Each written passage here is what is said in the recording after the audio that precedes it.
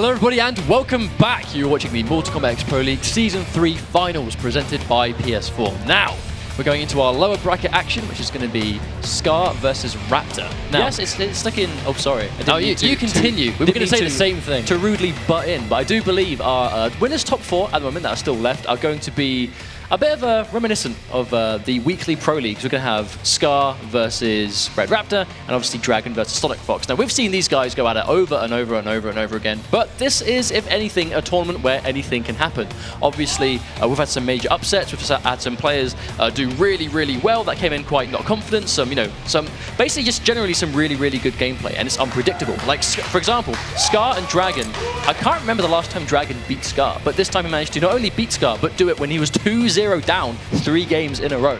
Now, going into this section, everyone here is in the money. The question lies now of who's going to move on to try and get a little bit more than they currently have. Little bit is probably not the right word to use. You could say that. So it's going to be Ro8 and Demolition. I mean, we've seen this matchup so many times, but the reality is Takeda has really good limbs, a good way to kind of deal with that neutral of Sonya. However, when she picks the Demolition variation, she kind of gets that added reach to contest with what Ro8 wants to do.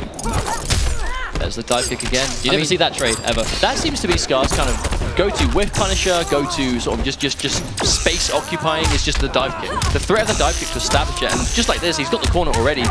Now, you can absolutely guarantee that Scar is going to... Oh, wow, kicked right in the face. How about that? Round number 1 going to PG Scar. He is hungry to get into that grand finals. He got second last time, and the only way to improve on that performance is to get first. There is no other route, and he's a couple of sets away from being able to do it. This could be Scar's season, but Raptor's here to say no. I mean, Raptor's having an amazing season himself. Season 3, just Ro8 mastermind at the moment. And what a combo! How much is that? Oh, he still ended it in the splat to guarantee the reload. Fantastic optimization of his combos. Bone kunai pressure. NJP, Scar's not biting. He's just sitting there patient. Going to block this all day. Jumps in, goes for the empty jump just to avoid any potential trip guard attempts. Going to go in. He's got another grenade. He has got to reload though to get anything back. Oh wow, Raptor really smart just to avoid that, but no meter, severely down on life. This comeback's going to be quite difficult. Yeah, especially, you very rarely see Takeda make comebacks with no bar, and just like that, Scar, very clean and convincing game number 1. Well, what does Red Raptor do here? Because he's clearly not playing badly. I think it's just he's getting tagged. It's the grenades are doing the bulk of the work. But that's the thing, when you fight against Demolition, I mean, that's what it comes down to. How are you going to try and handle the way the grenades work? We've said this before earlier on, but just to remind everyone, the mix-up of Demolition, it's beyond the 50-50, as some would say, more than a 50-50. You block the initial 50-50, and then it's still a mix-up of when the Sonya player is going to detonate those grenades. Go for the destroyed city. Now, I mean, we see a lot of stages make a big difference. Did you guys notice that he was hovering over other variations and then picked Ro8? Do you think he's thinking about a variation change? Possibly. I mean, Red Raptor has he's been known as a Ro8 player at this point, but there's always the chance if he just doesn't think it's going to work. Well, that could have been a clean NJP, but he's going to go in for the dive kick instead, just to get out of there. Still going to secure the first hit. And again, I think robbing the first hit of Takeda is very important because of just how dangerous Ro8 is with 2 bars immediately. There's the hard knockdown, goes to the reload. Yes, he does. And he delays it into the grenade. I mean, that's respect, right? When you know that an NJP will guarantee some sort of pressure, just throwing the grenade by itself. But that's what makes it so dangerous. It's more than the fact that she has the 50-50s available. It's the fact that, you can throw the grenade on Meaty, and the grenade you can detonate whenever you want. So it's like, do you detonate it as they get up? Do you leave it there so if they try and, go for armor, it beats it? Like, there is, as soon as that grenade appears on the screen, there is the instant mind game. And when Scar jumps over, you rarely see that grenade wake-up attack get dealt with like that. Oh, he jumps straight into it. That sucks.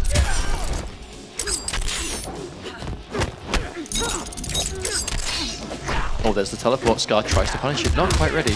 You can definitely see that I think Scar is ahead in this matchup. Oh, and he tags him with a 50-50. Raptor has to break. And again, he's got no stamina and no bar. Pulling back is going to be quite difficult, but he can still tag him. Ah, speaking of getting tagged, he's going to get tagged once again by the grenades. 2 more grenades good to go. He's going to spend all 3, get the knockdown, or is he just going to opt to spend the bar? He has got 1 left. Doesn't even go for the reload. He wants to get some pressure. Goes for the meter grenade, and that's going to kill him. That's death right there. 2 games And I mean, we said this before, Scar wants this grand final spot, and he's going to try to destroy anyone that stops him. But he's doing a good job of it so far. I mean, he seems to be just defeating Raptor in the neutral. Like, as soon as the grenade's out, as soon as he's got the option to throw them, that's where he's getting most of his damage, and just reads like that, like just straight up arc kicks. Because it might have looked risky and not too much damage, but look at where they are on the screen. Raptor's like one touch away from being cornered already, and we'll see if he can end it here. No, I'll just go for the reload. Going to try and inch his way there, just little bit, piece by piece. Well, that's one of the things you are going to do as Demolition player, I think, is kind of just judge, do I want to try and get max damage, or am I going to prioritize getting the safe reload? Because it's the grenades that's going to give you a problem, but it's also the grenades that's going to help you in that neutral. And just like that, pushing him into the corner, and even the trade sent Raptor sufficiently far enough to allow Scar to reload. But it's a nice 16% damage, it gives him a reload, so why not? It's working out for him. I mean, Scar's been trading with that wake up all day, and he keeps doing it. It's clearly working out for him. And again, Raptor with his back to the corner has a breaker though, so he can afford to get hit if he needs to. But no, manages to get the teleport out of the corner, and he snuck just out of range of the hitbox. Oh no, but he's going to jump straight into that one, having to spend 2 of his bars, the forward dash, just to go into the jump. Really smartly played there from Scar. Scar still in this. One more touch is going to take the round, but here we go. Nice teleport. There we go. Raptor finally manages to get a good chance to just open him up and get some nice damage. It takes a round. Problem is, if you have to use all of your bar to do it, then when you're left with nothing, then you're kind of a lot weaker than you might normally be, and especially if Scar's going to get the 50-50 again to start this round off. Oh, and there we go, getting more damage, just working that reload into his combos now. I mean, that is optimized Sonya at this point. Oh, Raptor goes for the anti-cross up down one, mistimes it and gets jumped in on. Scar is making him pay for that mistake, forced to break. Oh, throws a far kunai.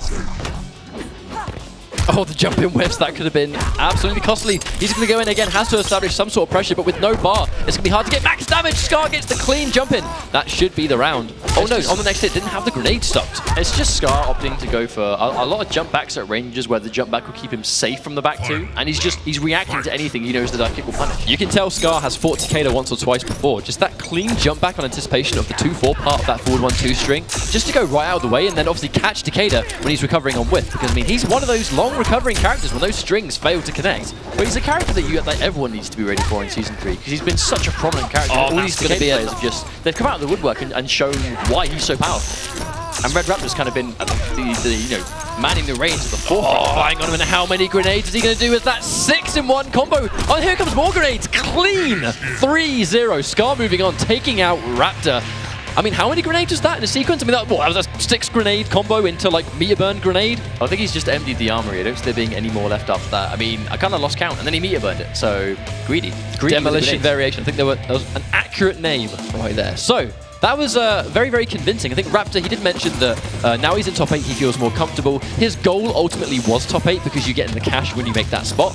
I think he would have liked to get further, but, I mean, he had a hell of a performance right here. There is no doubt that Raptor is the Takeda. Like, he is the strongest Takeda, the highest consistently placing Takeda. Took out Sonic Fox and Combo Breaker. I mean, this guy's got talent. This guy's got some insane talent. Let's talk about this for a second. Scar just secured himself 3rd place minimum. 3rd place gets $30,000. That's quite a chunk of change for an afternoon of playing Mortal Kombat. That's nothing to shake a stick at, I think some people have said in the past. But I mean, it's kind of the results that a lot of people were expecting, right? A lot of people expected, you know, Sonic Fox, Dragon, Foxy, all these guys to be on the higher end of the bracket. I mean, we just saw Sonic Fox fight Foxy and send him out. This is going to be an interesting match. Hayate versus Foxy Grandpa.